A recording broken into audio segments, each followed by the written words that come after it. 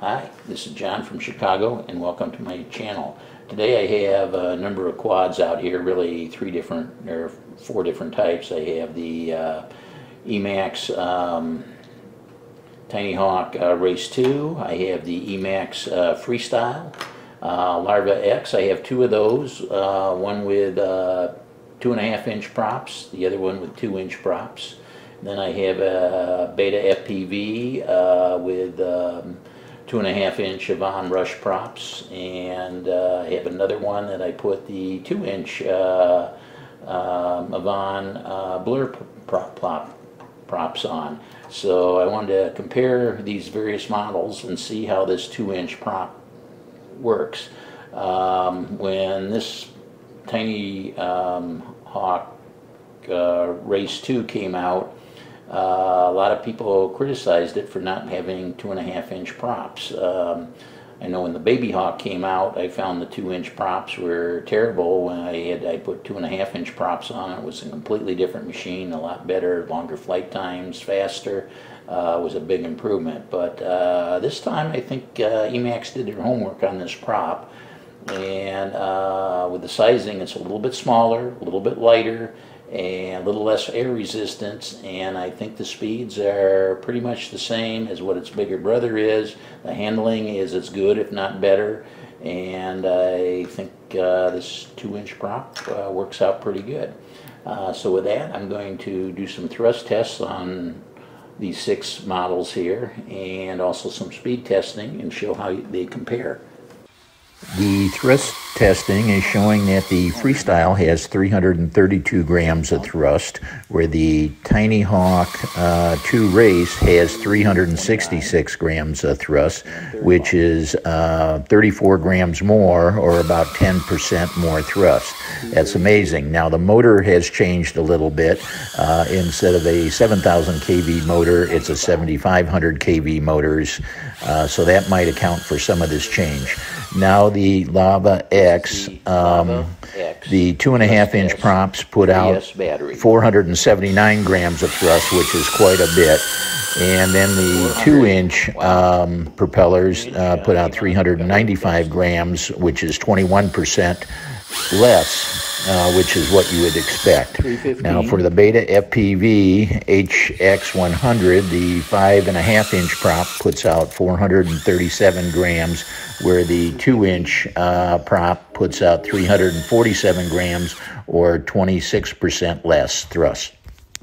Now we are doing a speed test around my 500-foot-long track around the playground. For the first two, I'm comparing the FreeStyle to the TinyHawk Race 2. The FreeStyle has 2.5-inch props and is averaging 12 seconds per lap, where the Race with the 2-inch props is averaging 10.7 seconds a lap, or 1.3 seconds quicker per lap, which is about 10% quicker. As we showed in the thrust test, it had about 10% more thrust, and it's getting about 10% more speed. Our next one here is the Larva X with the 2.5-inch props on the left, and it's going at a fairly quick clip of 9.3 seconds per lap. And the quad you see on the right is the Larva X with the 2-inch props at 10.3 seconds, which is a full second slower per lap than the 2.5-inch prop on the left. This is kind of what you would expect, because the Larva X with the 2.5-inch prop had more thrust. Our next quad that I'm comparing is the BetaFPV HX100. Again, the 2.5-inch prop on the left at 10 seconds per lap, and on the right, the 2-inch props, which is getting 11 seconds per lap. Again, the 2-inch prop had about 26% less thrust, so that's what you would expect to happen. It'd be a little bit slower than what the 2.5-inch prop is.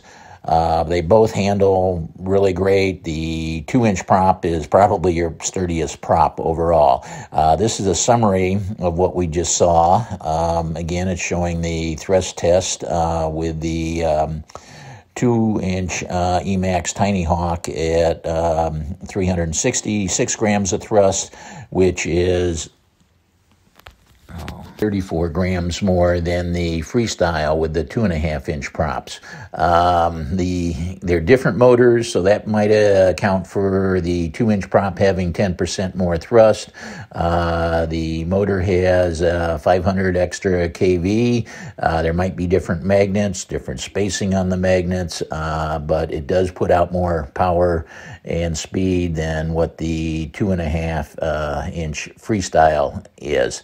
So that's Emax, I think, did a home run by submitting this quad with the 2-inch props. It works great, but as everyone suspected, the 2.5 props, if you have the same motors and the same quad, the 2.5-inch is going to be quicker and put out more power. That was shown in the Larva X and also the BetaFPV. They both had about over 20% less thrust, and they were each about a second slower when you went with the 2-inch prop versus the 2.5-inch prop. So in conclusion, I've shown the overall spreadsheet of all my toothpicks here, and what I gather from this is it would be neat if Emax came out with a little bit larger frame just so people could buy the frame and try it.